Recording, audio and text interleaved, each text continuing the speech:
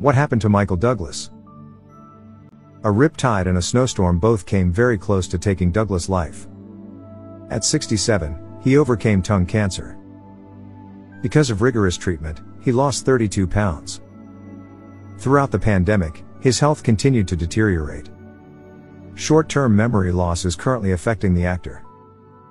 One of Hollywood's most recognizable stars is Douglas.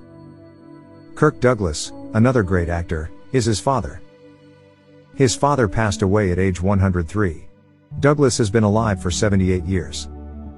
The actor acknowledges experiencing aging's effects. In 2010, he experienced his first significant health issues. Douglas received a throat cancer diagnosis in that year.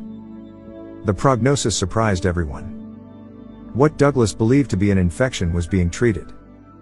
But his physician discovered something much worse. The actor recalls thinking, "Oh," when he had that expression in his eye. He had reached stage 4 by then. He ran the risk of having an ugly procedure. The surgeon warned Douglas that the procedure would not be pleasant if it were necessary. You lose a portion of your jaw and tongue, you know. Douglas abandoned the plan immediately. He had vigorous chemotherapy and radiation therapy. In 2011, the actor declared that he was cancer-free. He blamed stress, drinking, and frequent smoking for his sickness. Douglas, though, was caught smoking soon after surviving cancer. He had lost 32 pounds thanks to his therapy, putting Douglas on a diet to acquire weight. Behind the Candelabra, directed by Steven Soderbergh, starring him in 2013.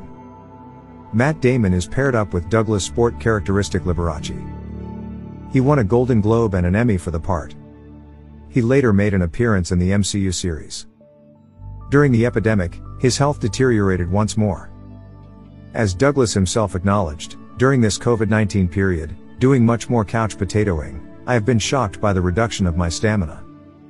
He also observed short-term memory problems. Douglas, however, does not believe that to be the case now.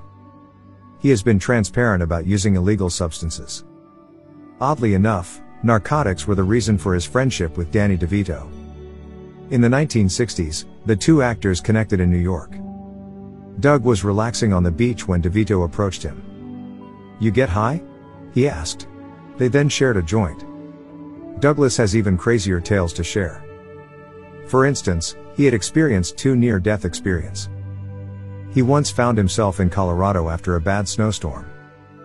He constructed a pine branch hut as a means of survival. In college, he experienced a frightening incident. Douglas was body surfing in California. He was then unexpectedly swept away by a riptide. He struggled but kept falling down as he was submerged. Douglas eventually gave up resisting the flow. It ultimately enabled him to emerge again. Michael Douglas learned a lesson from this experience.